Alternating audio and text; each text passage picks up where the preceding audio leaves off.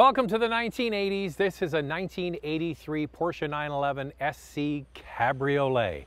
And just a few weeks ago, I had a 1982 SC in a beautiful chocolate brown, and I encourage you to click on the card and watch the video on that. What's that old saying?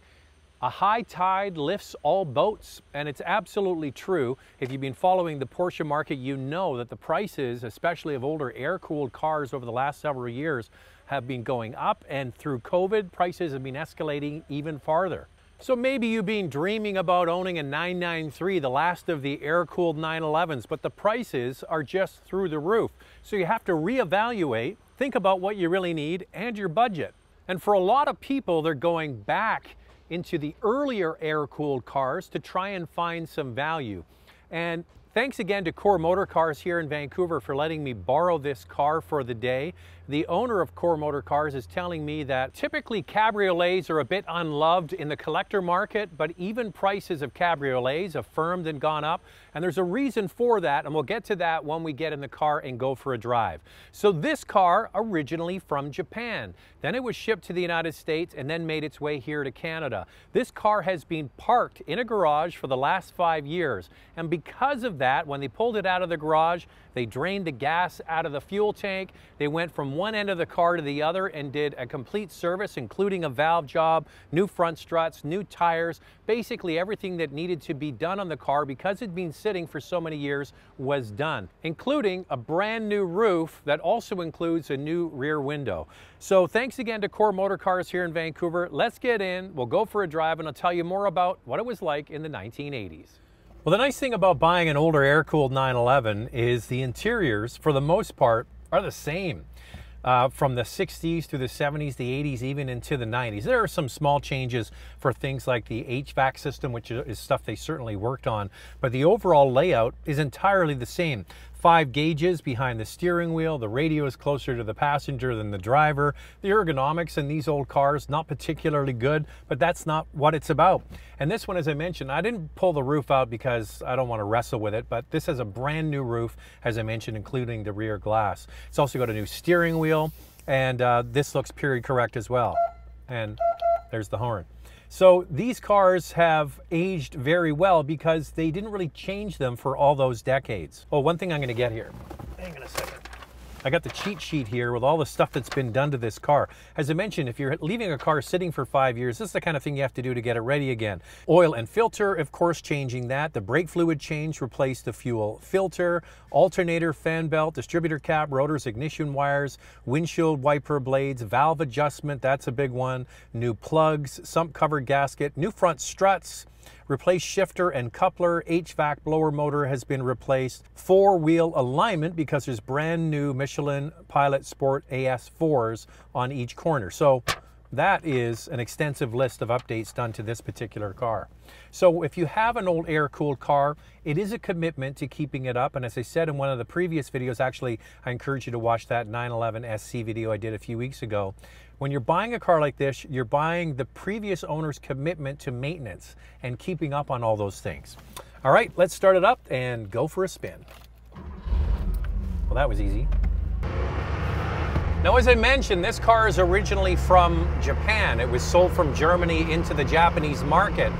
And you might see a few of these in the marketplace and wondering to yourself, why are these Japanese cars showing up in North America?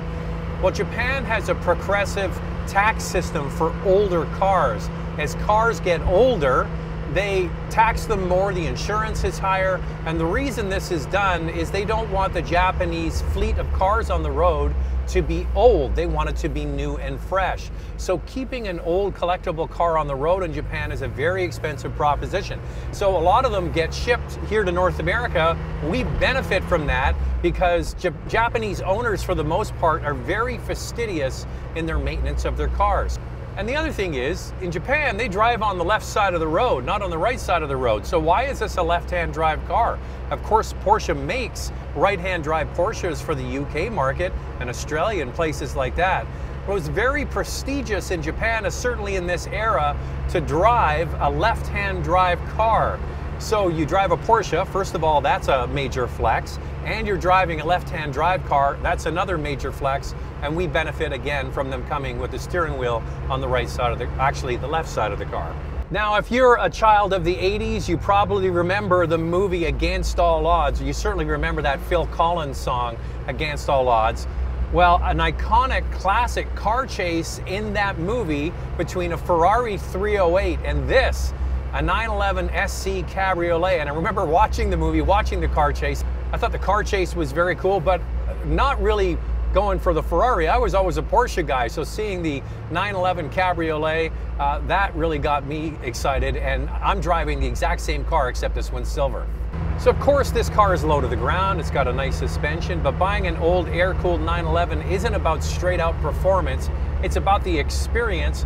Driving a vintage Porsche isn't about power, unless you've got maybe a turbo, for example, because this car has 201 horsepower.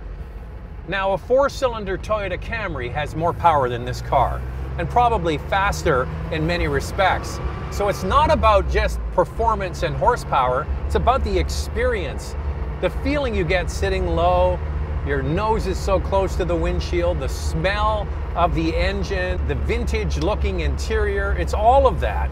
And opening the garage and looking at it all the time. That's a big part of owning one of these cars.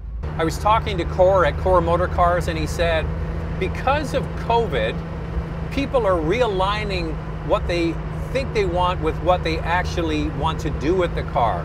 So a lot of people think they want to have a coupe, but they're realizing maybe they're not traveling as much, they're staying home, they want a car that they can take out on the weekend and really enjoy it, put the roof down. So these cars are now starting to get attention, one, because they're priced less than a lot of the other air-cooled 911s, and because typically cabrios were overlooked, but now people are looking at them and thinking, you know what, I can have a piece of history, and I can have a Porsche, and I can have a convertible and enjoy it on those few days you actually drive the car. It makes kind of sense, doesn't it?